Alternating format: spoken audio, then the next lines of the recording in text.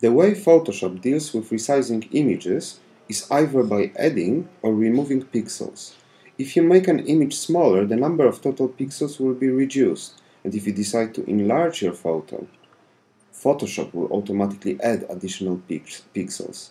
If we go again to the image size, the resample image option.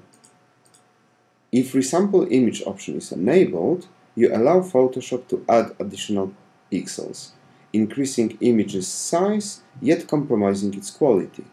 By unchecking this option, you force Photoshop to preserve original number of pixels.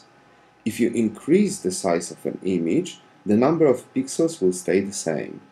However, the resolution will proportionally decrease.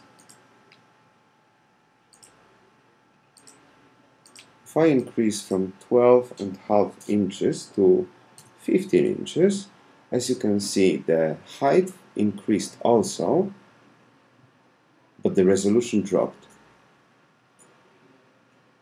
If I decrease the width to 8 inches, the height decreased proportionally and the resolution increased. If you decrease the size of an image, yet again the same number of pixels remain.